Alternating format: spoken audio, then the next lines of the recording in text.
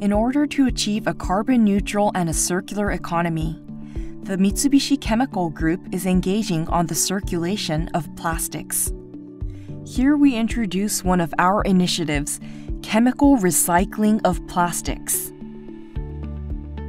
The depletion of petroleum resources and the disposal of large quantities of plastic waste has become a pressing issue in recent years. As shown in the graph, various types of plastics are used in the automotive industry, and large quantities of waste plastics are disposed of without being recycled due to its difficult nature to separate, sort, and recover them. However, through the development of new chemical recycling technologies, a wide variety of waste plastics that could not be used as resources in the past can now be reused as feedstock for chemical products. The recycled products will have the same quality as virgin products and can be used repeatedly.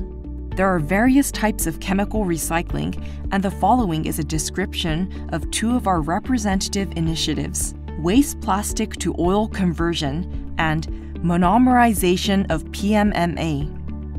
The waste plastic, which was conventionally landfilled or incinerated, is introduced into an oil conversion facility. The resulting oil is reused as feedstock for chemicals in place of the conventional fossil-based feedstock. Refineverse, a company in which we have invested, will first collect and sort the waste plastics. Then, using Muda Technology's proprietary technology that uses supercritical water, plastics are hydrothermally converted to oil. In Muda's Hydro-PRS process, molten plastics are mixed with supercritical steam, water that is heated and pressurized above its critical point, to break down the molecular structure of plastic to liquid hydrocarbon and gas. The oil obtained from this facility will be fed to the petroleum refinery as well as Mitsubishi Chemical's naphtha cracker to be reprocessed into various plastics or chemical products. By maximizing the use of existing facilities, we will quickly implement this chemical recycling solution and provide to society products of the same quality as virgin fossil-based products.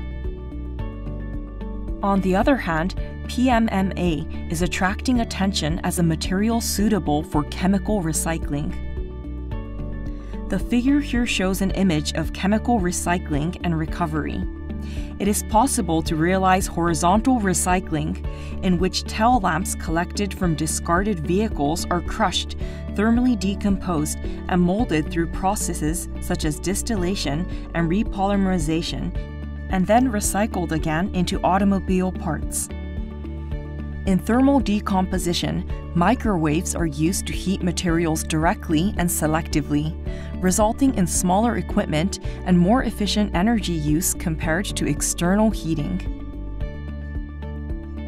The Mitsubishi Chemical Group aims to achieve car-to-car plastic recycling through chemical recycling. We will further strengthen our cooperation with market players and society, and we will contribute to the realization of a sustainable future with them.